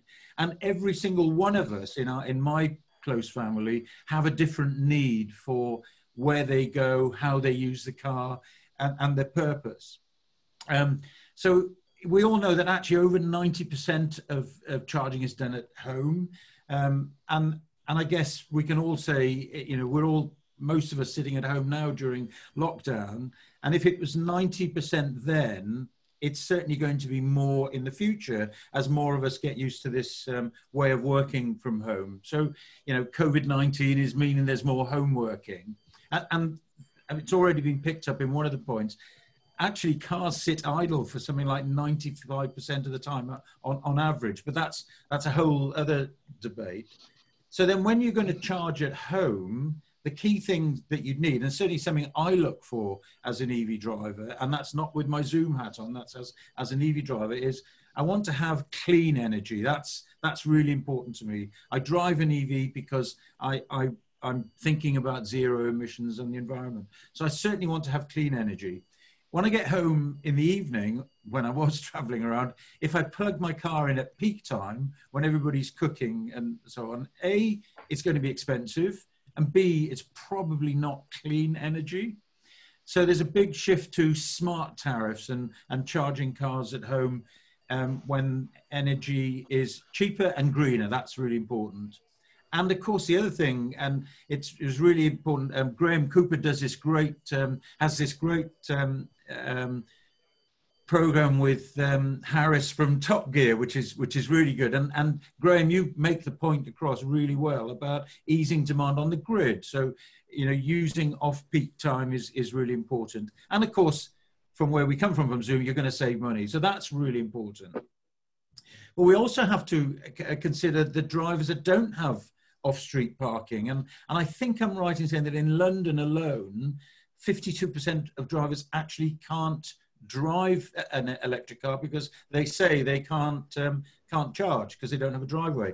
And from a Renault point of view, and this is a point I was talking to Jonny about this week, it's actually a hurdle to people buying an EV because, you know, I hear people going into a Renault garage, would love to drive an EV, don't have off-street parking, and they go out the showroom with a Clio and not a Zoe. And of course, we really want them to be getting into a Zoe. So there is that's currently a barrier. But what we're actually seeing from a network point of view is actually a growth in the number of options for people that don't have off-street parking. So from where I come from, workplace, and then I referred to the Polar network. In terms of a balanced view, Polar network actually is really good because it does have 150 kilowatt. You showed an image of the one at Hammersmith. Now, when I went into their full of taxis. Sorry? Filled with taxis. Full of taxis. Exactly. I was just going to say, I was there last week, and it was all black cabs, which is a shame. But you know, getting this blended, and I think what Sam's doing, the team at GridServe is amazing, and there's definitely a place for that. But when we talk about supermarkets, which we've looked at there, town centres, gyms, destination charging, and I call that grazing. So that there's a big place for grazing. So where I'm coming from in terms of how we charge and where we charge, yeah, I've got that. I'm going to finish. Sorry. It's that blended view that I really want to get across. And people like the Chargemaster Network actually allow for that blended view on the polar network. But in terms of where we go in the future, cars are having greater range, quicker charging time. So we'll see a whole different set of issues as we go forward. But blended is where I'm at. Thank you, James. Okay. So you're in the red corner with Paul. Yeah, it sounds like it. Yeah. Yeah. That's an extra point for Paul there. Great to hear from you both, though, Neil and James. Some really good stuff there, some good insights. So if I could ask for the RAC team to come back online, Simon, for the last sort of Q&A round that we have for this session, the mailroom section led by our mail boy, John Curtis. So over to you, mate, live in the mailroom. You almost said gorgeous mail boy then. Simon, question for you. Is there a place for a small number of mobile rapid charge vans that supplement the slow charging solutions being developed? What do you reckon? Yeah, that's not a bad idea. When we first looked at this, we did look at a big portable van, and we had it, in Birmingham, and something like that in London, Birmingham, Manchester, big conurbations could well be practical. That's definitely worth looking at, and I'm sure James and Chris will be considering that. Fabulous. Now, something else you do, which is pretty wonderful, is that you give warranties on used cars. Have you got any plans to do the same sort of thing with electric vehicles? The state of the battery and all that kind of stuff. It's not something we've looked at the moment, but we'd like to see more electric vehicles actually appearing on the used market. This is obviously one thing that is definitely is needed in order to kind of accelerate the take up. And I think as soon as that happens, we'll be looking at it. I know the battery life will be a bit of a concern, but I think there's an awful lot of battery life left in a vehicle, even after it's the battery's kind of so-called finished for the road. Okay, thank you for that. Question from Simon Tate. Now, if I'm right, Simon Tate is from Elmtronics, and he's talking about, well, indeed, love a bit of Elmtronics. Northeast, just in case you're wondering, pretty fabulous. And they're asking about... National, definitely national. National now, started in the Northeast. You're Bristol right, offices, everything, yeah. Beautiful in Bristol. Costs for charging, home charging, workplace and destination charging. What does it cost? Also, the Rapids, the 50 kilowatts and above. What are we looking at in terms of price so that people get a sense of what they can have for their money? Sam, you got your mitt in the air? Yeah, I can answer that if you like. So to give a very, very broad perspective of pricing, you'll typically pay on a standard rate at home and domestic 14-15 pence per kilowatt hour.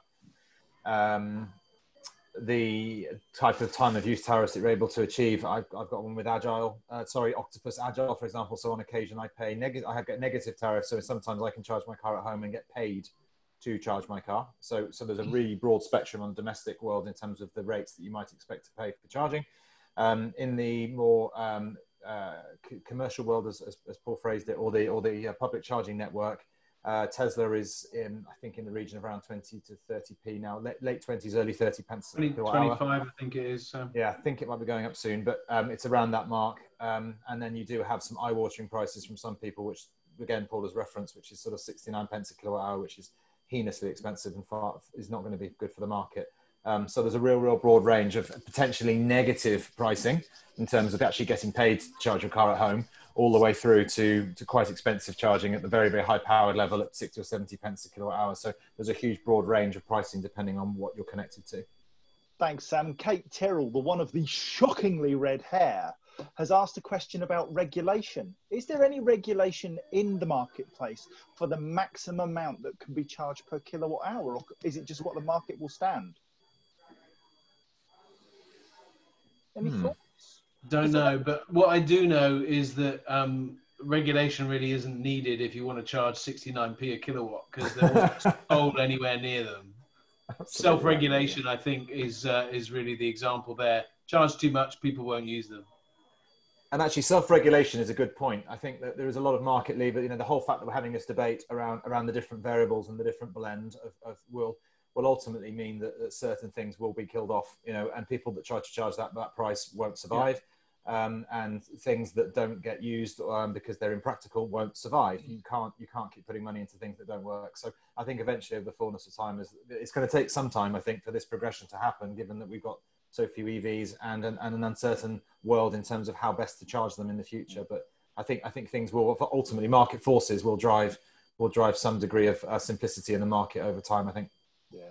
Neil, you've got your mitt in the air, my friend. Thank you. Yeah, the really important thing is not regulation, it's transparency. So it comes down to pricing signals in terms of not just digital, but also signposting, just like with a fuel forecourt. Mm-hmm. Yeah, no, fair point. Thank you for that. We've got a question, Simon. We have this reputation on the EV Cafe where, even though it's uncomfortable and difficult, we'll ask the question and we'll talk about it just to get it out there. And this is an uncomfortable one for you, I think.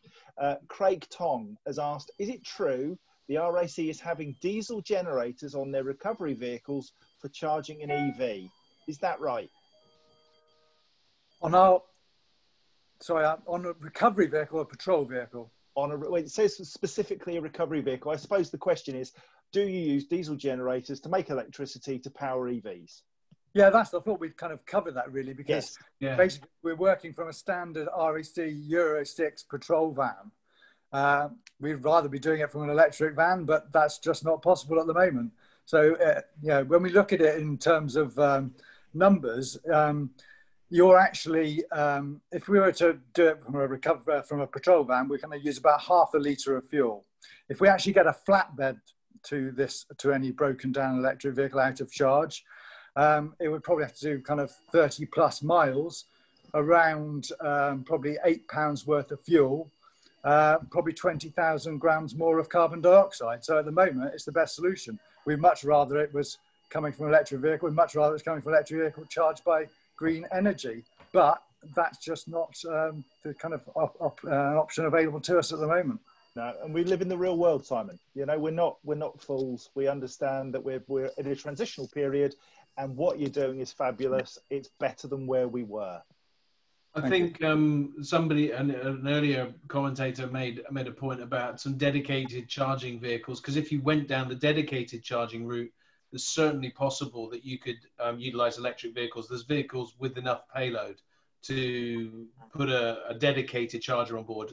I get that it's a graduation, but you've got to start somewhere. Yeah, can I come back on that? Because at the moment, we have 1,600 patrol vehicles out there. We deal with around 7,000 random events that could take place anywhere.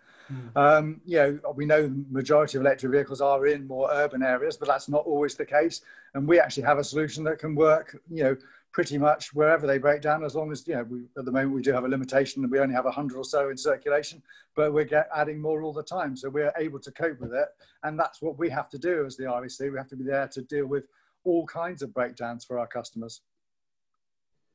Yeah, right. Thank you, Simon. We've got a question in from Mark Griffin. Now, viewers will know that the ITT Hub is hosting the EV Cafe for one of our first live sessions next year.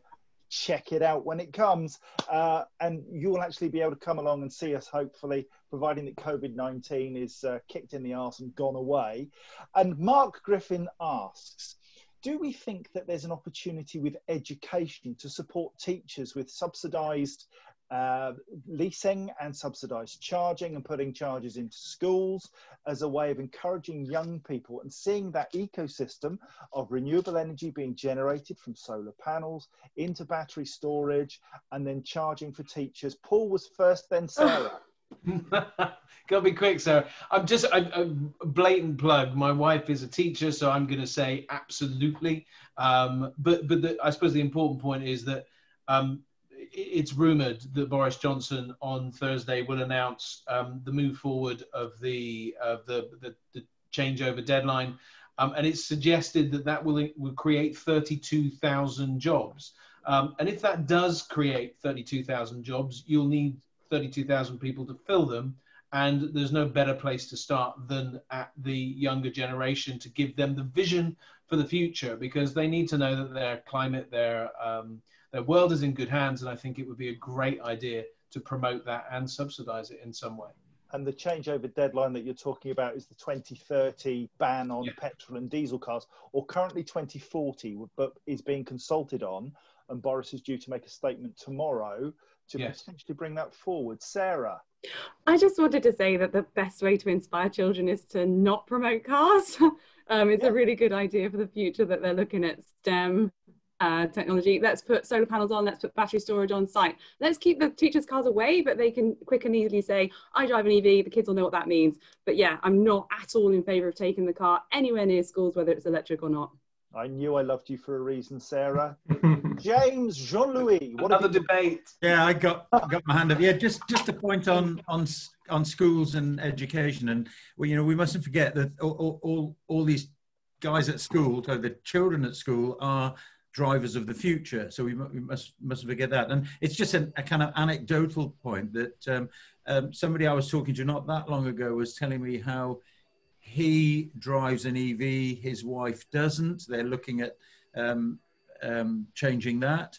But the interesting thing was his children, or one of his children, had said to him, Dad, we don't want Mum to take us to school.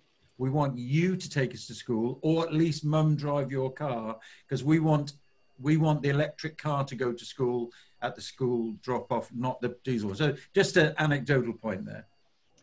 Just a quick one on this. Graham Cooper, we love Graham, and he's our Top Gear advocate. We've got to give him the voice where we can. So he's mentioned, should we do a sweepstake on what date Boris will announce? Will it be 2030? Will it be 2032, 2035? I think certainly not 2040. My money wouldn't be there.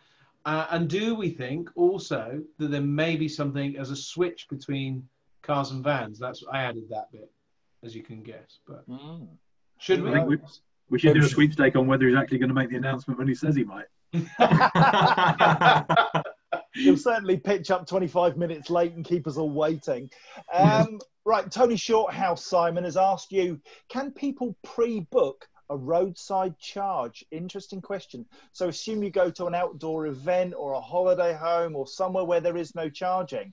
Could you pitch up and charge their vehicle at a fee?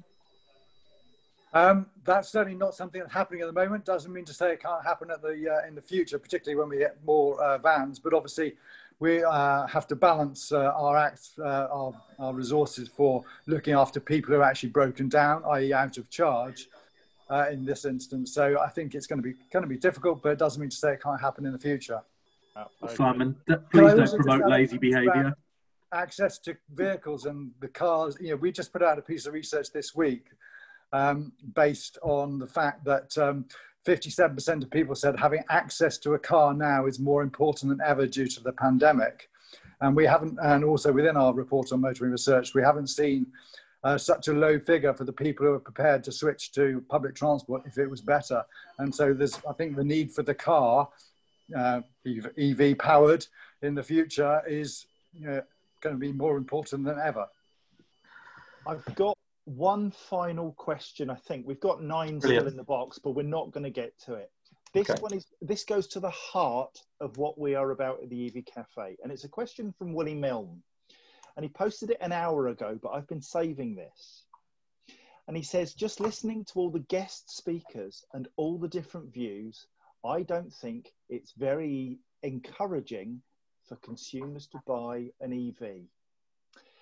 So it's important that we state quite clearly, I think, that we are all joined as one family to move people from their behaviour now to better behaviour, and that comes through walking, cycling, not using cars when you don't need to, not using vehicles that you don't need, but ultimately, where you do have to use vehicles, they are of the lowest emissions possible, and you play your part in securing a better future.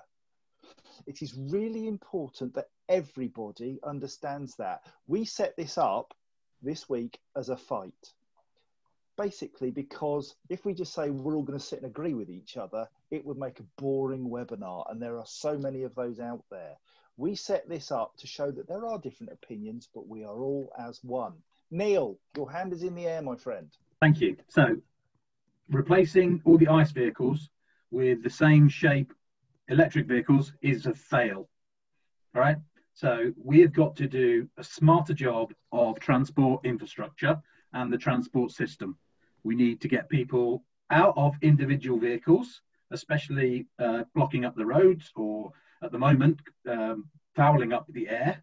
And we need to give them easy, smart, clean, efficient, cheap transport. And so that is not all about electrons necessarily. It can be about any zero emission fuel. The best zero emission fuel is Weetabix that goes into your body that powers your legs.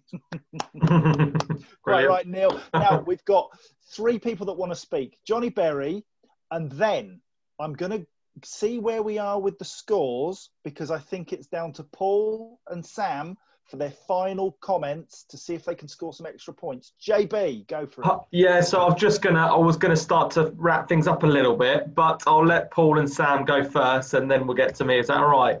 Cheers, buddy. Right, who's leading where, Sarah, the referee? How are we doing? What's the scores on the doors? Just to build the tension, I'm gonna reveal it. Just keep fighting it out, see if you can get some more. Oh, you mean? Right, okay, so let's go with alphabetical order. Sam Clarke with a C to go first.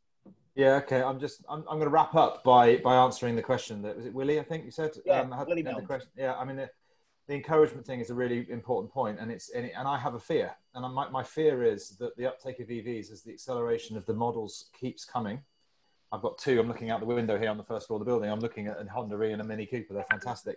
There's so many vehicles coming, but I'm so worried that the infrastructure that we currently have is going to let these vehicles down, so that it's going to discourage people from the uptake. And that is my fear. And that's one of the reasons why I was so delighted to have this debate with you guys and with Paul, because my worry is we're going to hit a point where reputation is going to kick us in the privates on the grounds that people are going to try and it's not going to work for them. There's going to be reliability issues, there's going to be inaccessibility issues, there's going to be oversubscription.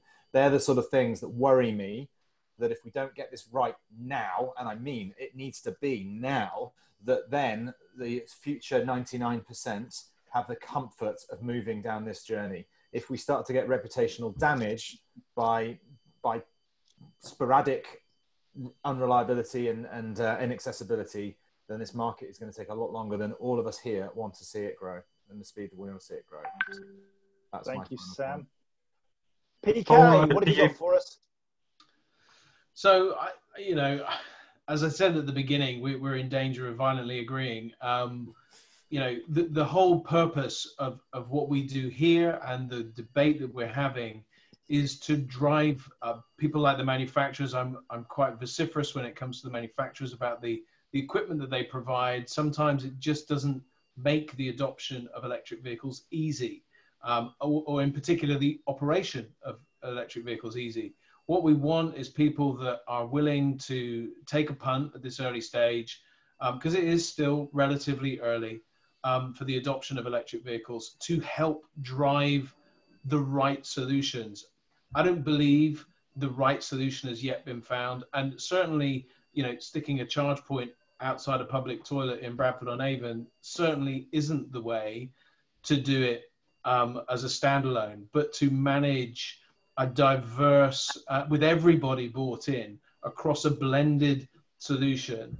It gives everybody the opportunity, whether you are rich enough to own a Tesla, a Taycan, or a Audi e-tron, or a Jag, whatever it might be, the high cost stuff, and cost of charging doesn't matter, that's fine. But for those of us that don't have off-street parking and need to access a reasonably priced network, we need to have a blended solution, and we need to be cleverer at what we're doing. And this is what the debate's about. It's not to put people off, but it is to be transparent. It is to poke and prod infrastructure providers, OEMs, and everybody involved in this industry to deliver a great service to the common man adopting an electric vehicle, be it brand new and hundreds of thousands, or be it used and 3 or 4 or 5 or 6,000, that they should have the same experience and not be impacted by price. Thank you, Paul. Yeah, good point. before we carry on, I just want to pick up somebody, Ian Hood. Ian Hood, you're a bad man and you are never coming back to the EV Cafe, because he says, does this mean that self-charging hybrids are the real solution? Goodbye. God. Someone kick him out, will you, John? So I just want to start to wrap things up a bit. I just want to say this afternoon has been fantastic. A lot of high energy, a really good debate.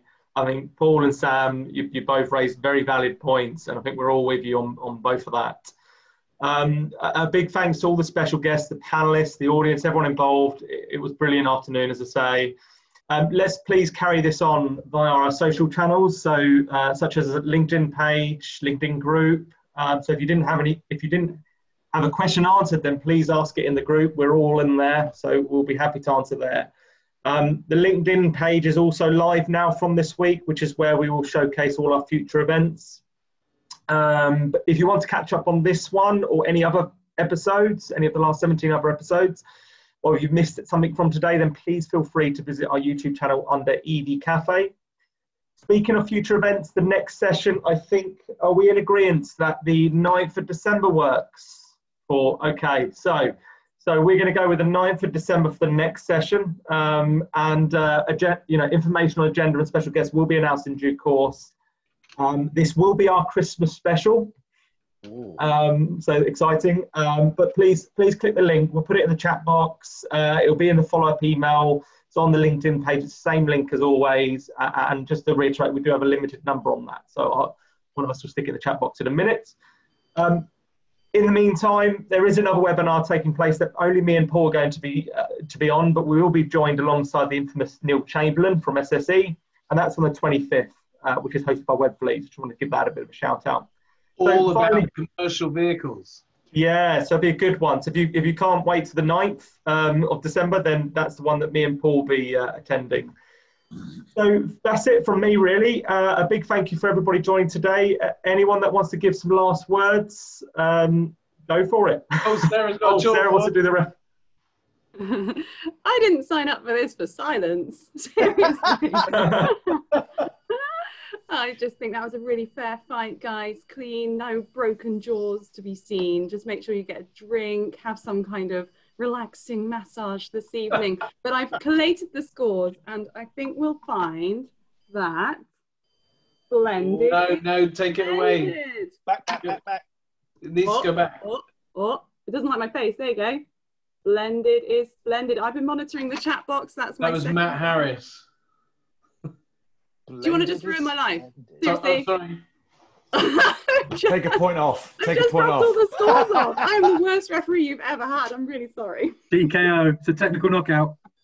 It's a technical knockout, but in a serious way. You know, I deal with infrastructure and energy in equal measure. I also deal with the consumer, and I see all shapes and sizes, colours and forms. So I know that we will get to where we need to be. I also know that the power play is a good debate to be having. Slow, fast, medium, everything in between, just like us. All shapes and sizes. Rude. Good. Great. Let's go next. Shall we have some final words from our special guests? Do you want to go first, Simon or Neil? I wanted to come back on Neil's point about active travel. We're all for active travel, but we know from research with drivers that the car is crucial. We have 200,000 miles of roads. They're there for a reason. People need to get to places with multiple people in vehicles. Busy lives, getting shopping, and obviously public transport's a bit of a no-no at the moment for various reasons. And just to build on that, absolutely, Simon. My point is that hypermobility is not the answer. And so decongestion through smarter transport is definitely what I'm driving at. And part of that is not using Shanks's pony when it's appropriate. Say goodbye, guys. We're running out of time. Yeah. But brilliant debate today. Really loved this being about the power and not just the vehicles and the vessels, right? So congratulations. Another string to the bow that is EV Cafe. Yes. Thanks, Neil. Thanks, Neil. James? Yeah, just what Sarah said. Blended is splendid. Brilliant. It works. Yeah.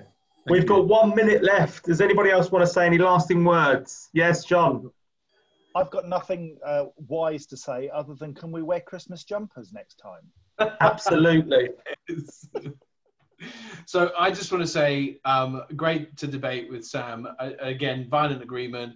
Really enjoyed this to promote stuff, and I'm sure I had something else sensible to say, but I don't. And thank you to everybody who's been involved. It's been great engagement and a real joy to be a part of.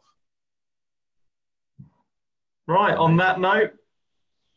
No, don't end it. Don't end it. Hang on. I just want to thank everyone in the chat box. I'm on it. I'm on it. Thank you. Just saying thank you. Great. Right, I will see you on the 9th of December. Thanks, everybody. Bye. Brilliant. See you all later.